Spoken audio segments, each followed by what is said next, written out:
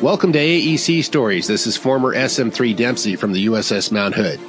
Today I've got a great new guest. I've met him through my friend James Spears on the U.S. Navy Salty Dogs group. This is author and former Marine John Wood. How you doing today, John? I'm doing real fine, Lynn. Thank you. So you figured out this technology, and I'm glad to have you on board.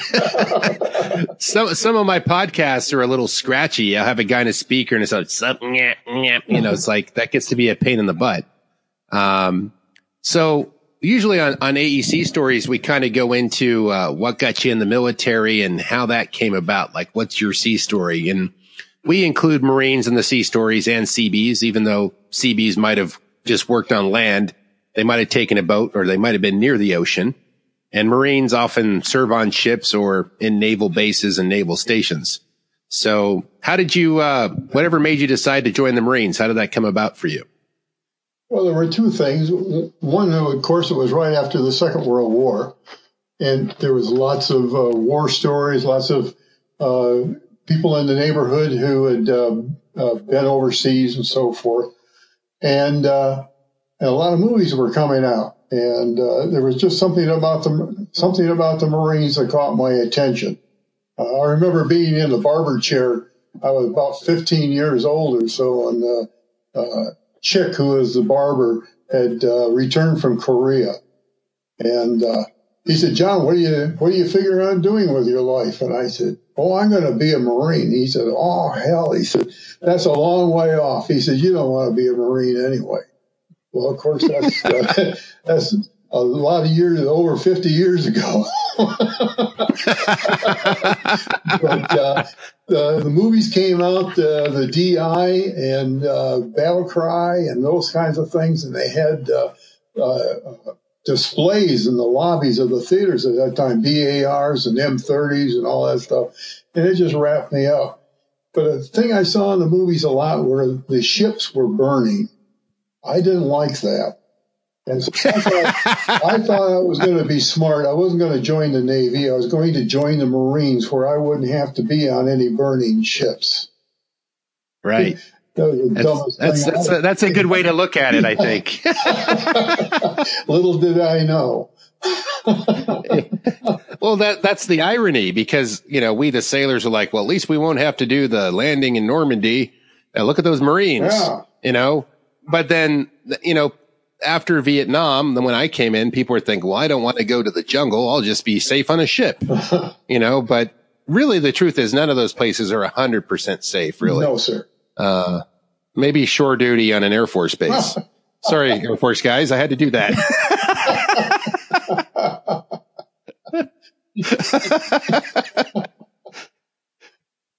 So where did you grow up, and where did you join, and where did you get sent off to? I was born and raised in Flint, Michigan, and I joined the Marines in 1959, fresh out of high school, and they sent me off to Detroit to be checked out, and down to San Diego for my training. I did pretty good in that. I made PFC out of boot camp. I was a right guide.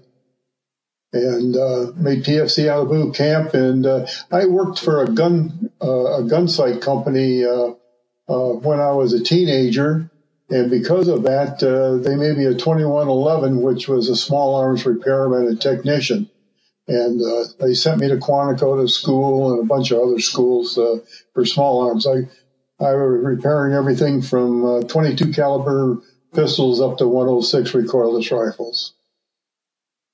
That's pretty cool. So you were like a gunsmith within the military. Right. That's right. So you actually had a trade that you could use when you get out if you wanted to go that way. Yes. It served me well. The Marines served me well. It has made a big difference in my life. And when I decided to be a police officer or even a salesman or whatever, the way you carry yourself, the way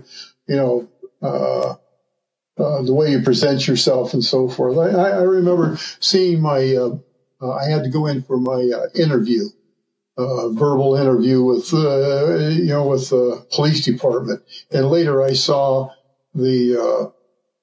my report, and they said, entered the door, stopped, looked the room over, carried himself straight and with bearing.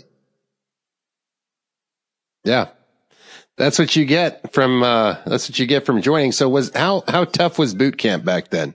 I thought it was pretty good. I got thumped in the chest a couple of times with a rifle butt, but it scared you more than it hurt you. They knew exactly what they were doing and how they were going to do it. But I saw one guy try to commit suicide while he was there. He drank that stupid printer's ink, we used to mark our clothes with and so forth, and he messed up the inner ears, and he couldn't even sit up. He lost all sense of balance and everything. And as they drove off in the ambulance, the drill instructors were beating on it and yelling at him, you punk, you punked out. And this poor guy is... What? Yeah, what? He was going... I sound unsympathetic with my laugh, but I mean, generations and different times, Today they have stress cards and they have timeouts, and back then it was hardcore. They're going to make you hard by being hard on you, and they made rough, tough men. I mean, men that were ready to do their job. So it's changed. I'm not saying that they're not adequate or very good today. I'm sure they've improved some things, right? But looking back at those days, I mean, Marine boot camp was probably one of the roughest in that era. And, even my dad, he was a Marine officer and he broke his appendix doing pull-ups because they were just making you run, do pull-ups, jump out of a chopper into the ocean, without a parachute, right. Like quick flybys, jump, stuff like that. Right. Well, we had a guy that, he was heavy, and, he was very strong. He was a football player, but he didn't have, the endurance, and we were running. And he was falling behind, and they told us to put we tied our towels together and put them under his arms, held him up and made him run, and he died. Oh my gosh. He died right there. He died right there in our arms, from exhaustion. That is, you didn't even need the battlefield. You were having it in boot camp, right? Yeah. Yeah. It was, they didn't play around. These guys were, all of them were veterans. And at that time, you had a lot of World War II guys, and you had a lot of, an awful lot of Korean, veterans. Yeah. And they all been in combat, and they were not there to teach, youngsters to not be Marines. That's for sure. Yeah. I mean, that's the real devil dogs. That's the real, go at it. And, yeah, I knew it was rough. I knew it was like, I'm not saying it's the same as going through the Navy SEALs, but the intensity back then may have been somewhat close on some parts. But, boot camp changed. When I was in boot camp in 87, they were yelling at me, cussing at me, doing all that stuff like they did in your division. But later they stop. They get rid of that filthy language. But we have a sense of pride of taking the abuse. You know what I mean? It's like, yeah, that's what a man does. That's what we were taught in our era. Yours more than mine. I certainly know about that. I know things have changed. Lynn, to give you an idea of the things that they trained me to do, I was over in Guam, and we came under fire. There were some intruders. They thought at this particular time we had run-ins with Japanese that were left over from the Second World War that were still there. And the gunnery sergeant and I were running up the fire break. It was at night, and there was a corporal, and some of the guys stayed behind. And we were running up the road, and all of a sudden somebody started firing, and the BAR opened up, and the gunny hit the deck and rolled and came up. He had a shotgun. I had my M1 rifle, and I'd been told not to load it unless we came under fire. And when I hit the deck and came... So you were telling me that you were on the base, and there were still some of those some of the Japanese people from like the Pearl Harbor era that were still thinking they were in war and they were trying to break into the base you were at? Well, no, they lived out there. They lived out there, but sometimes they would fire on our guys. And so they lived on Guam? They were still, oh yeah, were they soldiers from World War II left over? Oh yes, they captured one just before we got there, and they shot and killed one just before I left after my tour was over. And then I think in 1976, the last one came down and gave himself up. So there was a bunch of guys that were hiding out like they were still in the war, even though it was like 15 years later or 20 years later. Right. And they were living in Guam in some little hideout or something? Yeah, they were living in caves up there. And so the Japanese had landed on Guam at one point. I didn't know this. Oh yeah. Yeah, it was a major battle later on.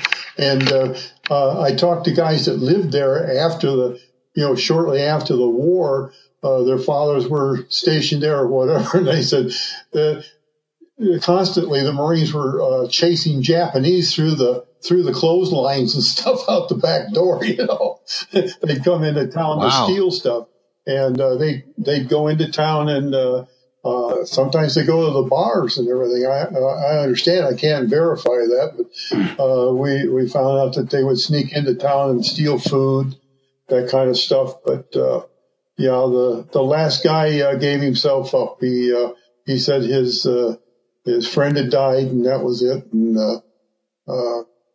the glasses, he had glasses left over from the war, and the frames had broken, and he'd made wooden frames for his glasses so he could wear them. So part of your second detail after you were doing the repairman job is that you were stationed in Guam to do security for a high classified area, and these guys were trying to break into that, right? That's what you were saying? Oh, they were in it. They were living in it. We built a security area around them. Oh my goodness. They were like rabbits that were living there, and we came in and built the farm around the rabbits. That's because I've been to Guam and I had no idea that you were having shootouts on that island. I mean, yeah. So, and we had shootouts with the Guamanians too, because a very large deer population and pig population was up there, and they would come up and poach. But my God, we had 16 inchers and all that kind of stuff sitting around outside. A bullet in the wrong damn place was not a good thing. And plus, it was, it was a secret area. I mean, it was, wow. It was highly classified stuff that was going on there. And these guys were coming in and shooting up the place. And they get mad at the Marines or the sailors, and they shoot at the trucks and that kind of stuff. Wow. So you guys were under constant threat from either the leftover Japanese soldiers that still thought they were at war from World War II. And this is in the 60s, or what era is it? Yes, 1961 to 1962, I was there. Wow. And then you had the locals that were mad because they do like they like to do their barbecues, get their pigs, they like to hunt. They live off the land. That's correct. So you guys took away like, hey, we're going to take 50% of your pigs. Sorry.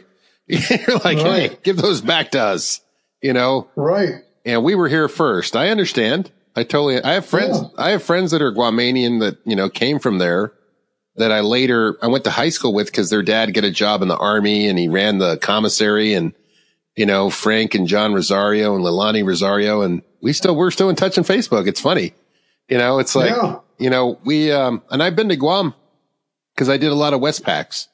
So, well, I did too, but I passed through there like 4 or 5 or 8 times. I'm not sure exactly. On the way, like either from here to the Philippines or Hawaii to Guam, or depending what our mission was. So yeah, it's a tiny little island. I mean, how long? So what did you do for fun in Guam? We drank a lot. Mm-hmm. We did, they did, some of the guys went to boxing, that kind of stuff. Yeah. But most of the time, I made friends with some Hawaiian people there who owned the bar. And Jack made me his cousin.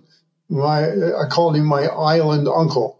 And I would go and spend the weekends with he and his family and down there and help around the bar and around the house. Sometimes I chaperoned his daughters and their boyfriends and so forth when they went out on dates and everything. Oh wow, you were a human chastity belt. Nice. There you go. There you go. I don't know how good I was at it, but it's pretty cool having those guys for your fun. There was a guy named Calais, and Calais was a monster.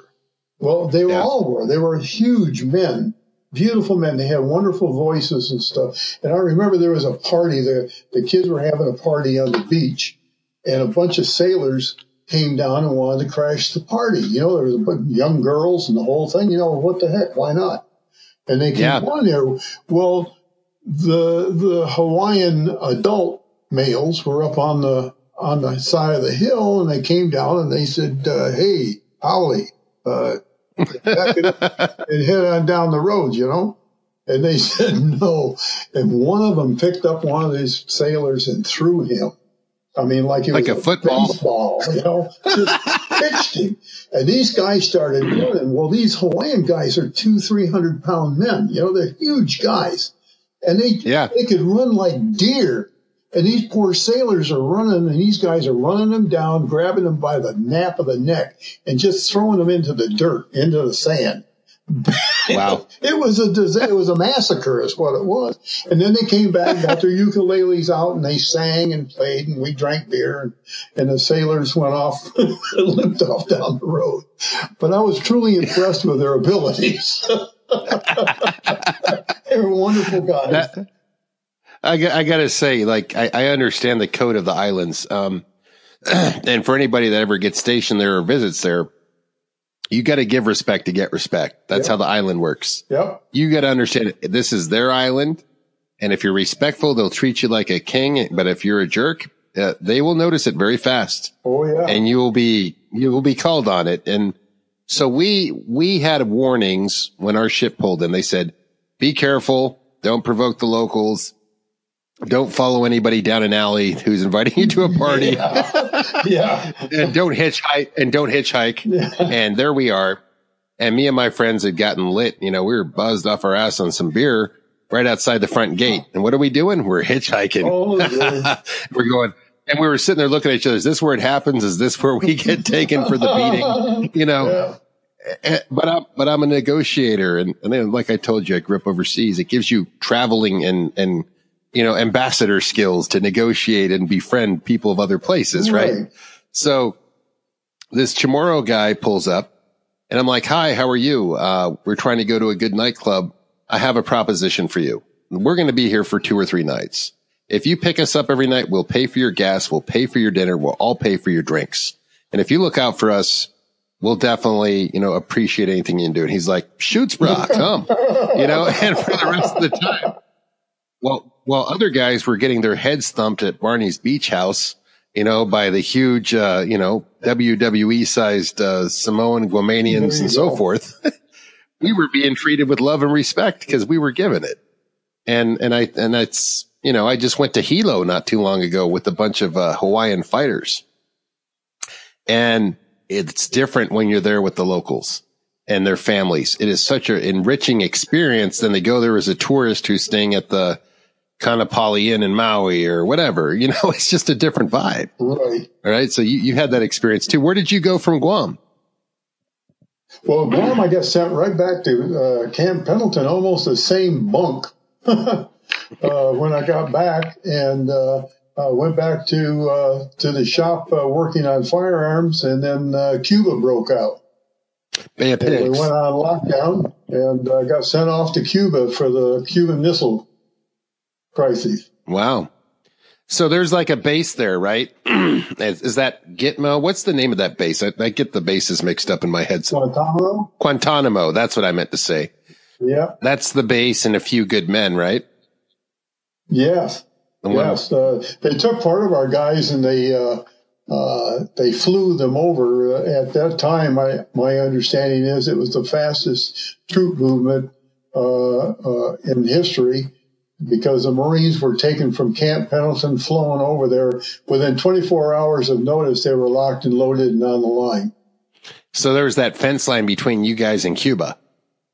Right. Right. There was a double fence, I understand. The guys that from my unit that were there, they said that the Marines and some sailors, God, it's a wonder the world's still here because of that. But anyway, they decided that what they had done is taken trees and turned into giant slingshots with inner tubes. Wow! And they were shooting rocks at the Cubans. Ah. Well, that wasn't enough. So a bunch of the Marines and the sailors grabbed a hold of a PC, a weapons carrier, a truck, and they drove through the fence into no man's land, drove across, and the back of it was full of rocks, and they stoned threw rocks at the Cubans as they went by. Now, these guys are locked and loaded just like we were. And they're throwing rocks at these guys and then turned around and sped back across no man's land, hit a landmine, blew the back axle off the truck. They bailed out and ran back across the line. Wow. That sounded like an unauthorized attack there to me. I think it was, yes. So these guys were geared up, right? Yeah, they were geared up. They were tired of waiting around and getting bit by mosquitoes and the rest of it, I guess. But there was crazy stuff like that going on all the time. And, now we look back on it and find out how close we were to a real end of time type of thing. They had nuclear devices that were zeroed in on the beaches. Had we landed, none of us would have survived it looks like, because they had nukes there. And they had them lined up on the beaches. None of us would have survived that. Wow. It wasn't, that was where Kennedy was working his magic. Yeah. And, his statue is right down the street from where my mom lives in Cape Cod. Makes me think about that. And that was like a higher part of the Cold War. Yes. Which today, it's kind of like how Putin feels about us having troops in the Ukraine. It's like them landing in Cuba. Right. Like, well, what was our whole war? Our whole premise of war during your generation and mine was to kill communism from growing all over the world. Right. But honestly, we should just let it be, because it doesn't work. We should just let it kill itself. Yeah, but the interim was real toxic too.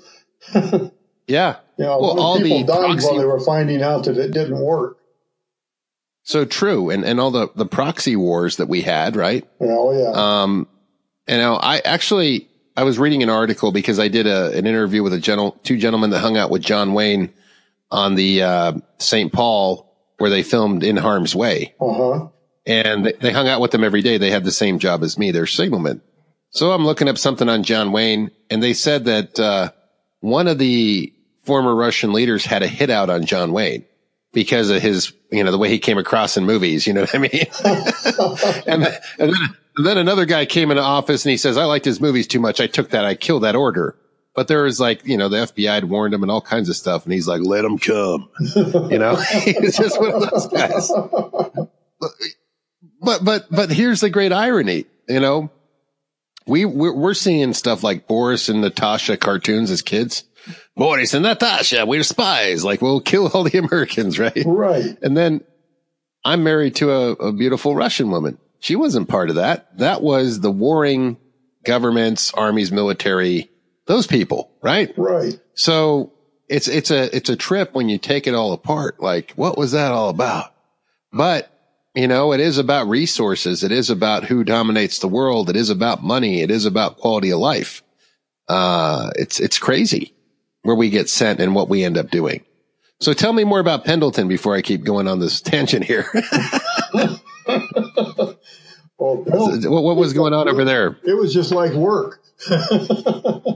Right? It was, we'd get up in the morning, go to the shop and work, go have lunch, go back down and work, and then head for town. It was just like having a job. I mean, it was, we were working in the factory, and we were working with guns all the time. Kind of like shore duty for the Navy. Yeah. Yeah. When you that's what it's like. You're back home stateside. Pendleton, pretty nice area around there. I thought it was pretty neat. I mean, it was, at the time, it was, well kept up, and it was Cold War, but it was, peacetime. It was a whole different way of things were a whole lot different than they are now.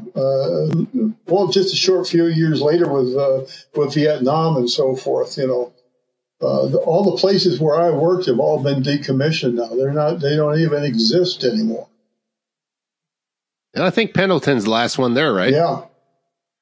It's a huge place. Pendleton, you had the beach though. How did you like the California life coming from Michigan? Oh, I loved it. Yeah, I stayed out there for a long time. I remember one night we got tanked up on cheap wine. I think it was 75 cents a gallon or something like that. It was terrible stuff, But we've been drinking, and the guy said, "Let's go body surfing." And so we went down on the beach and took all of our clothes off, and we're romping around out there and body surfing and watching riding the waves. And it's like 3:00 in the morning, and all of a sudden cops show up. We're on somebody's private beach, and so here we are running down the beach with our clothes in our arms, butt-ass naked, but have no idea where we are. And we're running like crazy. Cops are chasing us. We're running in and out of houses and the whole thing, up and down streets. Over fences and so forth. Yeah. And we finally lost the police, and they went away. It's like an hour and a half later, we come sneaking out. And one of the guys turns around and he says, "I don't know where the car is." What do you mean you don't know where the car is? It took us a half an hour. Luckily, we got our clothes back on. We're going up and down the streets looking for the car. Finally found it and took off back to Pendleton. But those are the things that we used to do for entertainment. Well, I'm going to give you a piece of advice from my special Navy training. It was my. This is before the Navy. I've done the same thing where some girls dared us to run naked in the beach or something. And they were like, just me and my buddy. We ran out there. We'd been drinking. We're in the ocean. All of a sudden we see, this is in Italy, we see the police Carabinieri Jeep cruising down the beach. Like, what the hell's going on over there? And we're out in the ocean. I'm like, dude. And we get a bottle of amaretto. We're in the waves. And I go, here, grab some kelp. So we became some sea creatures. We put it all over our heads. Like a ghillie suit in the ocean. There you go. Camouflage. We were there for about, yeah, of course you are. But we were there for about 10 minutes looking like sea creatures drinking amaretto. I tell that story to anybody else. Yeah, right. You never did that one. I don't want to hear about it. Yeah, right. I got my buddy Fred. I'll have to find him to verify. But, that was go ahead. So California living compared to Michigan, what else did you like about it? I mean, the weather, the vibe, what was going on in that time? You were there in the 60s? I was there in the 60s, yeah. It was, it was funny because when we first landed in California on our way to boot camp, the first thing anybody noticed, and we were all from the Michigan, Detroit area and everything, were shower shoes. There were shower shoes everywhere. We couldn't, what the hell? Everybody wore shower shoes. They didn't wear shoes. They wore shower shoes. And that baffled us. And then at that time, there was Harry Krishners or whatever they were selling flowers. And and all that. Oh. They were all there in their saffron robes and all that sort of thing, trying to recruit you. Trying to recruit. Right? Yeah. If I'd been smart, I probably would have gone with them. But no, I went on boot camp. Come to our tent, chant with us. Yes. Meet all the ladies you want, and we'll just eat lettuce and build a family. Right. But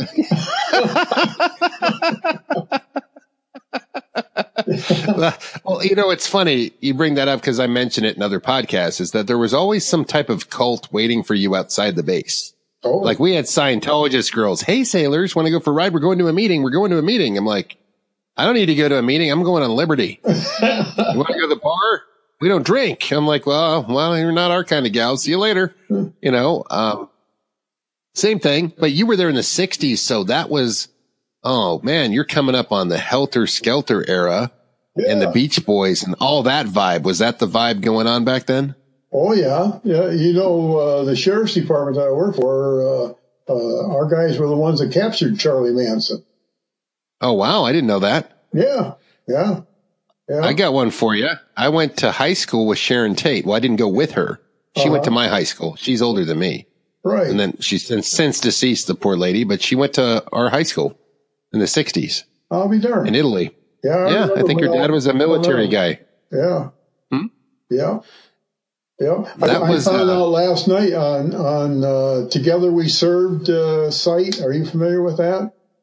Yeah, I am. Yeah. Well, I was looking at see if anybody who I went through boot camp with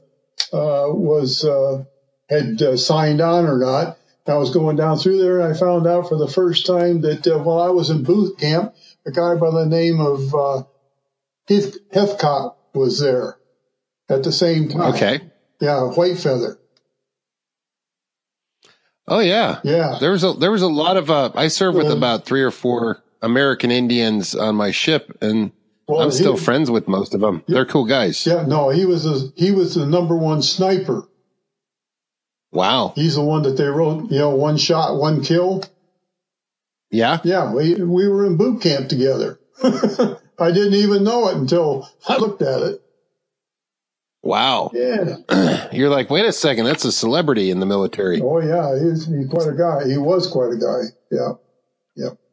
So you're fixing the arms in San Diego, and is that your last duty station before you get out, or do you go somewhere else? You went to Cuba. You told me you went to Cuba. Yeah, we went to Cuba, came back, and I was there for a few more months, and then I got out of the Corps and got married and went to work for Weber's Bread Company.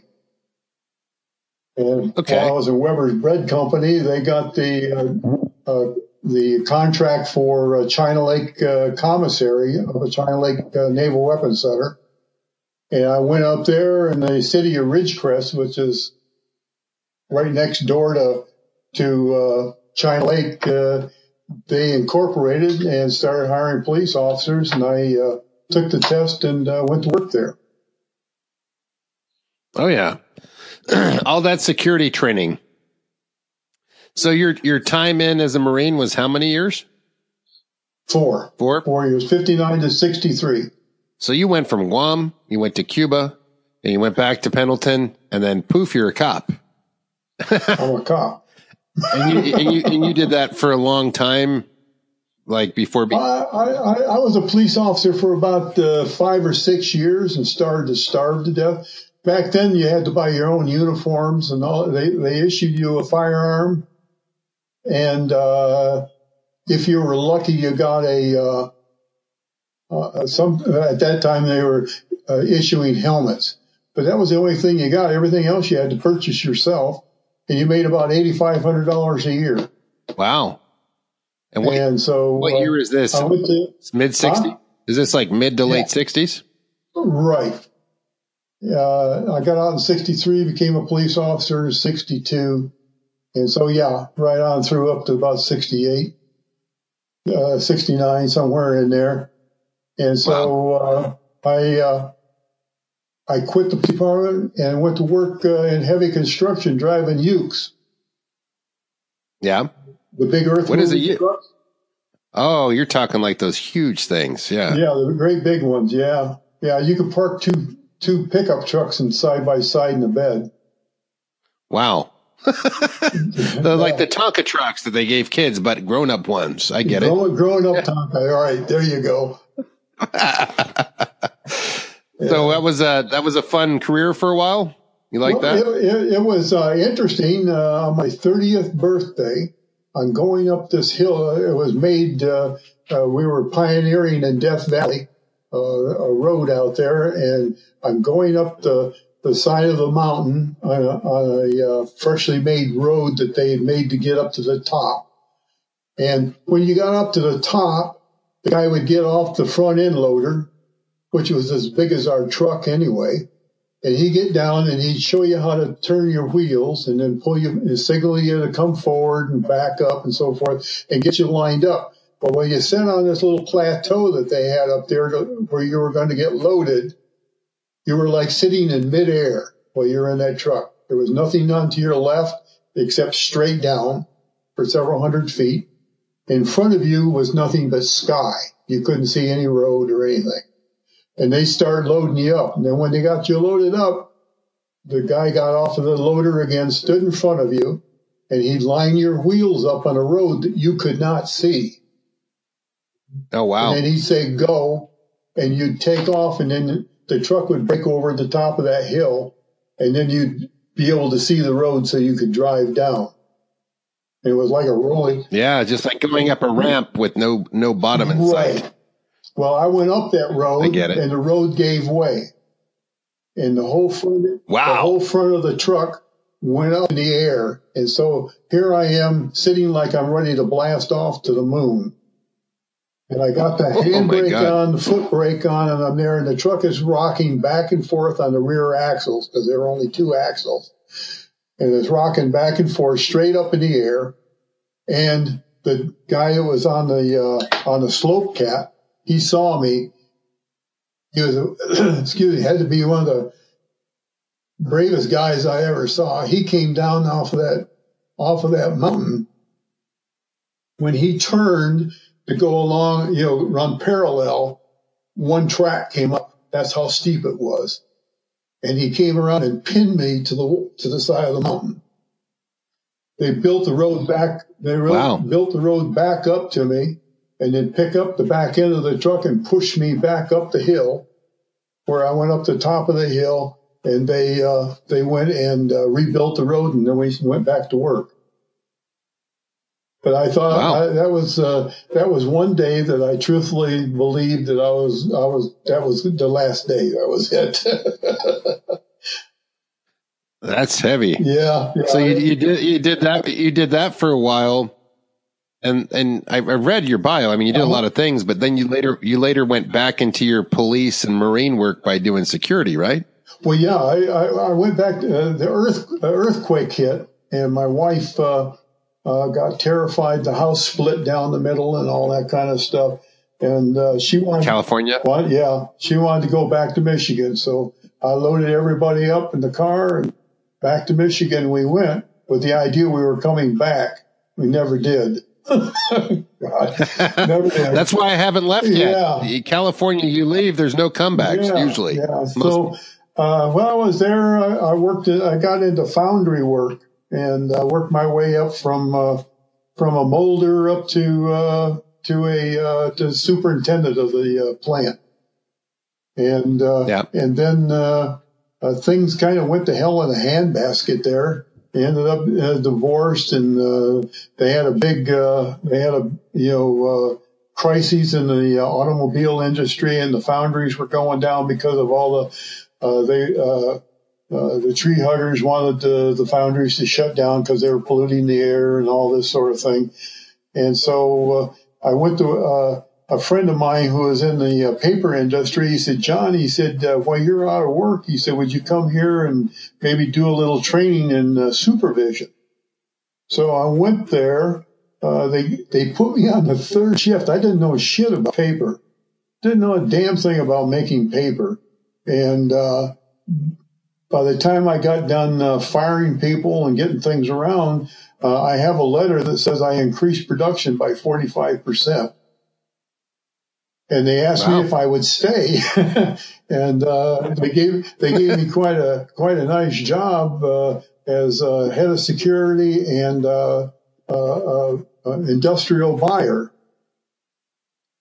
And so people were breaking into places around there and everything, and security was expensive for the smaller companies. So I went around to the other guys and I said, how about if we all chipped in together and bought security and paid for security, and we'll patrol all of your places against it, against burglary stuff. Well, that's when I found out that they were paying $50 fines for false alarms. And I said, So I started checking around. I had some friends on the police department. And I found out how many hundreds of alarms they had a month. And so I put 2 trucks on and got my license because of my background as a private detective and head of security. Started a security company and started answering alarms. Within a year, I had 105 people working for me. I had office in Tokyo, one in London, one in San Diego, and one in New York. Wow. All from learning how to fix guns in the Marines. I'm kidding. That was the name of the game. Build on what you got. Right. Yeah. Exactly. You're like, this is a lot like fixing a rifle. No, I'm kidding. I'm being sarcastic. Absolutely. But that's the way it started, and amazing. And it just seemed like I met people who could do things.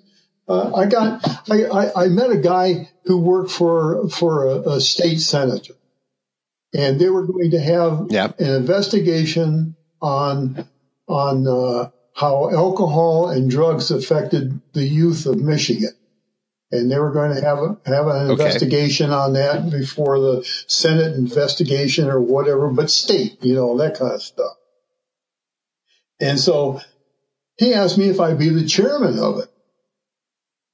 I said, sure, I'll give it a try, And they said, we want you to try and find some people who are named people, big names. And I thought, Battle Creek, Michigan. Yeah, I'm going to know a lot of high-end people here.